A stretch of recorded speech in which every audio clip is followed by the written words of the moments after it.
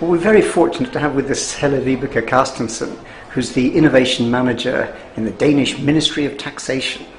Helle Vibeke, I have to ask you, we don't normally think of the public sector, least of all the Ministry of Taxation, as being a powerhouse for innovation. Can you tell us a bit about what you do, what you're trying to do, the kinds of innovations you've made happen? I would like to.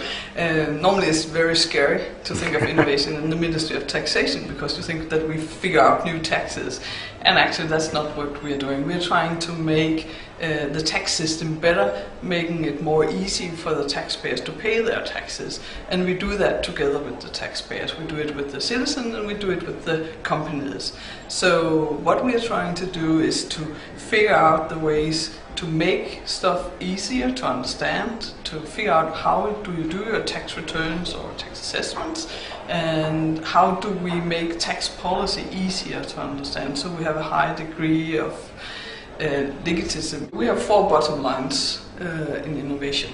We make it cheaper, because we have to save a lot of money in the Ministry of Taxation. And we make services better, and we try to make what the legislation wants us to do, the politicians. So we have to fulfill their wishes the first time instead of retrying all the time. And then the final one is securing democracy, to secure that people pay the taxes they shall, but no more than they shall. So that's 4 very important innovation bottom lines, which we measure all our development initiatives against. So, and we've been doing that for a couple of years now. The difficulties, of course, is some time of measuring. It's very easy to measure how much money do you save, or how happy are people with the services you make. But to measure the effect of the policy, that's a long-term goal. So we're still struggling about getting the right assessments for that and outcome measurements for that. So that's about it. That's a pretty impressive range of things. Could you give us a couple of examples of specific innovations that you've brought through in this framework? Yes, one of the recent ones we just made is the Parliament just agreed on a new deduction for services done in housing or in gardens, and they wanted it to be very easy for the citizen to get this deduction.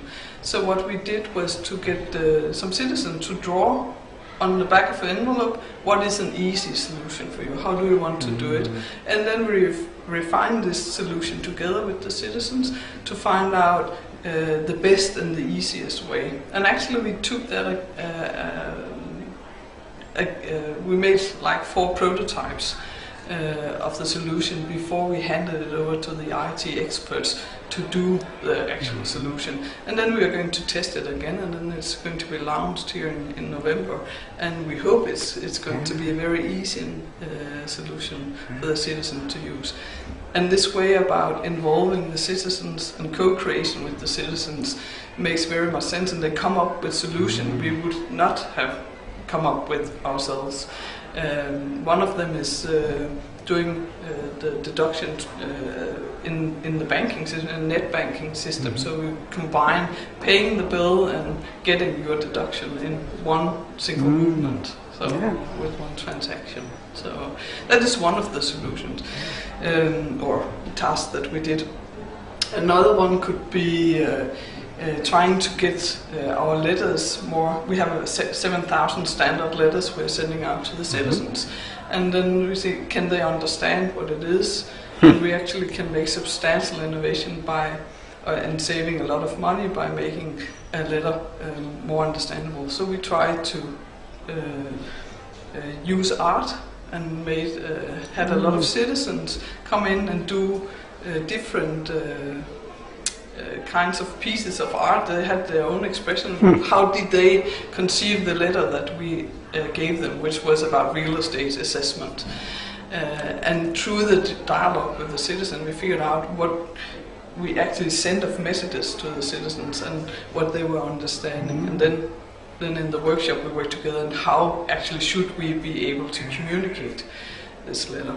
And the message that we wanted, so it was in respect for what they thought and they were able to understand it. So there's very much a user co-creation, a partnership. You've often used this phrase, moving from a control to a service function within taxation. What are the problems in making this happen? Because it's a great idea, and as a citizen I like that, but what are the difficulties in making these innovations happen? The greatest difficulty is to get one's colleagues to see the possibility in what the citizen actually can offer. Because as a bureaucrat we think we know it all, and we have all the information, we have the knowledge, we are the best of thinking of taxes, and that's why we do the best solutions. So to open the minds of our colleagues has actually been one of the great barriers which have demanded that top management was behind us and said, we want to do this, we want a more holistic thinking of the way we do taxes, the way we administrate them.